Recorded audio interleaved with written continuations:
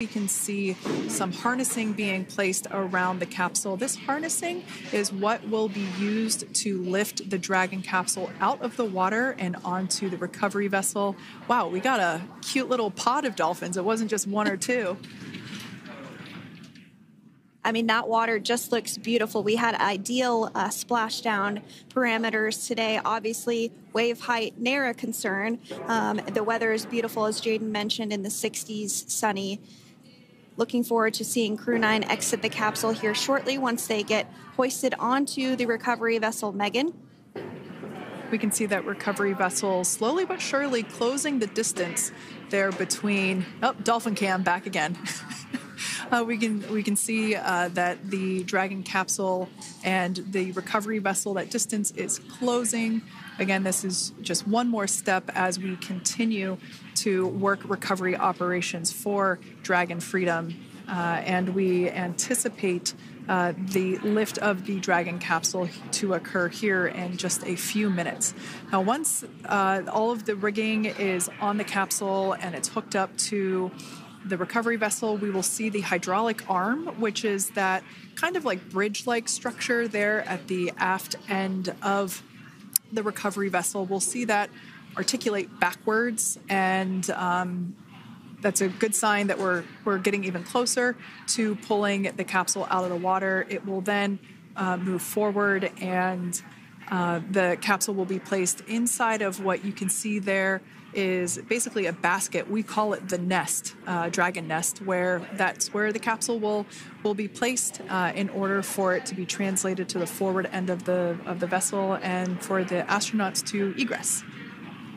And before that does take place, we'll have potentially views of the rigger go ahead and jump off of the spacecraft there.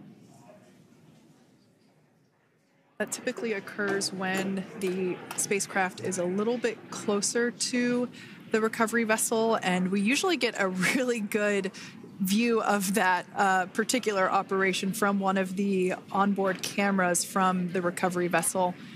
That is an operation that I have a lot of respect and admiration for, that individual that does that.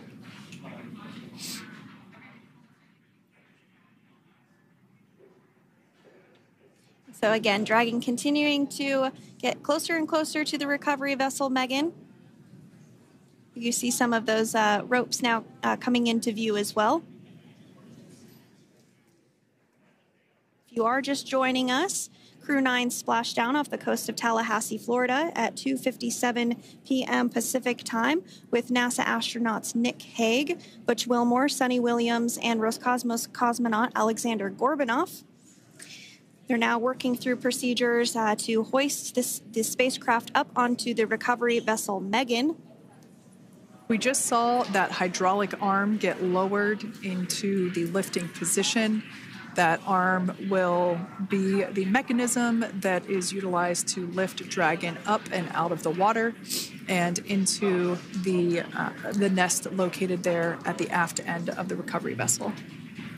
And the recovery vessel being used today is, as we mentioned multiple times, is named Megan, but that's actually after NASA astronaut Megan McArthur, who flew on Crew-2 a couple of years ago.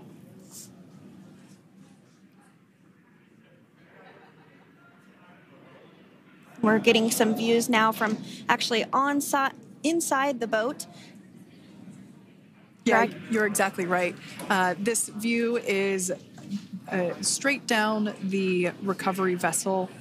That platform that was closest to the camera, that is the egress platform. Freedom. Rigging is almost complete. Approximately 5 minutes until capsule lift. Great news there from SpaceX Crew.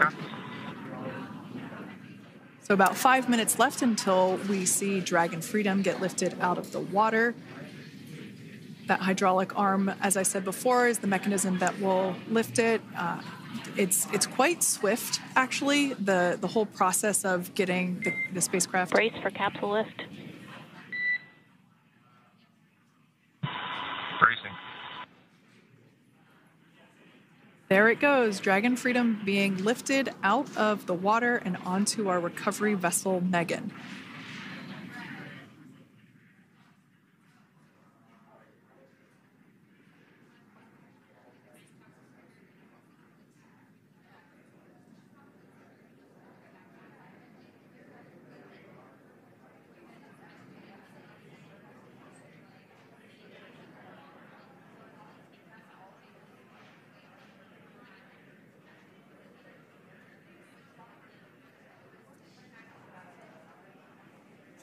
So once securely on...